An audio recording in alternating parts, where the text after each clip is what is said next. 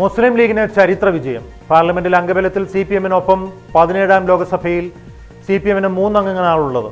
ചരിത്രത്തിൽ ആദ്യമായി CPM-നൊപ്പം മുസ്ലിം ലീഗിനും 3 അംഗങ്ങളുണ്ട്. രണ്ട് പാർട്ടികൾക്കും കേരളം, തമിഴ്നാട് സംസ്ഥാനങ്ങളിൽ നിന്നുമാണ് ഈ സീറ്റുകൾ ലഭിച്ചിട്ടുള്ളത്. കേരളത്തിൽ CPM-ന് 1 സീറ്റ് ലഭിച്ചപ്പോൾ മുസ്ലിം ലീഗിന് 2 അംഗങ്ങളെ ലഭിച്ചു. തമിഴ്നാട്ടിൽ CPM-ന് 2 സീറ്റ് ലഭിച്ചപ്പോൾ ലീഗിന് 1 സീറ്റാണ് ലഭിച്ചത്.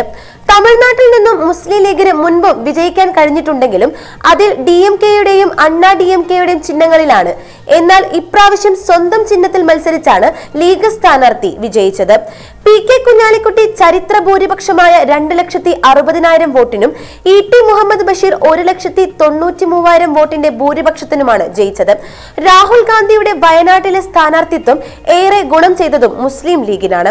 തമിഴ്നാട്ടിൽ കോൺഗ്രസും മുസ്ലിം ലീഗും CPM ഒരേ മുന്നണിയിലാണ് മത്സരിച്ചത് എന്നതുകൂടി വായിക്കേണ്ടതുണ്ട്. തമിഴ്നാട്ടിൽ നിന്നുമാണ് CPM CPI കക്ഷികൾക്ക് 4 സീറ്റുകൾ ലഭിച്ചത്. ഇവിടെ മുസ്ലിം ലീഗ് പിന്തുണയും ലഭിച്ചു. ലീഗ് മത്സരിച്ച മണ്ഡലത്തിൽ ഇടതു പാർട്ടികളും വോട്ട് ചെയ്തു. മുസ്ലിം ലീഗിന് കോണി ചിഹ്നത്തിൽ മത്സരിച്ച് ജയിച്ച 3 പേർ ഈ പാർലമെന്റിൽ ഉണ്ടാകും. News desk 1TV news.